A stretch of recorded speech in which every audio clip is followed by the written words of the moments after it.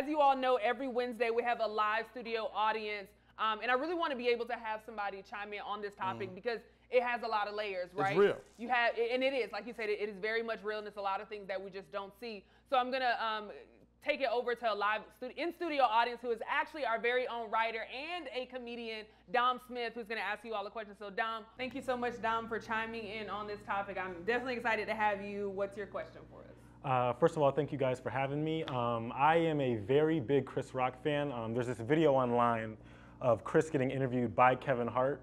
And Chris says that, after he did Bring the Pain, that kind of catapulted him to superstardom. After that, he was on like 60 Minutes, Oprah, all these other white outlets.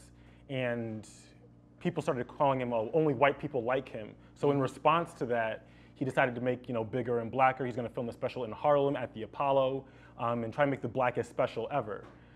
So with specials like Bigger and Blacker, he's been in New Jack City, he's hosted Def Comedy Jam, he's hosted the BET Awards. He's also, like Pierre's spoken to, given opportunities to other black comedians like, Bernie Mac, Wanda Sykes, JB Smoove.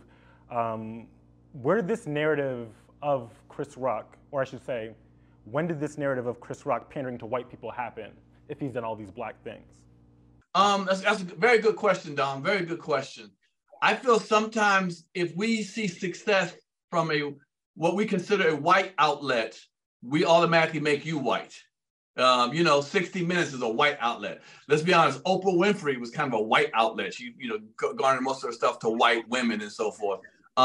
Certain news programs, when we see you get success from there, automatically we think that you're white now, you're only accepted by white people, and we kind of digress. Opposed to if he had been on BET getting interviewed or some hip hop show, more the grimier, not grimier, whatever you want to call it, more urban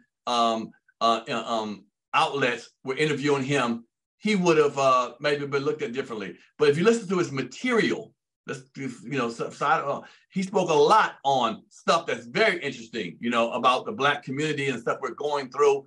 But he was one of the first ones of my generation that came out and started talking about racism. Because Def Comedy Jam, a lot of comedians didn't do that. We were dancing and flipping and jumping and doing fucking jokes and all that. He was one of the cats in the early 90s, late 80s, early 90s, my generation that came out and was talking about politics and and racism and so forth. You got to remember that he was one of the first ones, and one of the ones that put the most shine on it.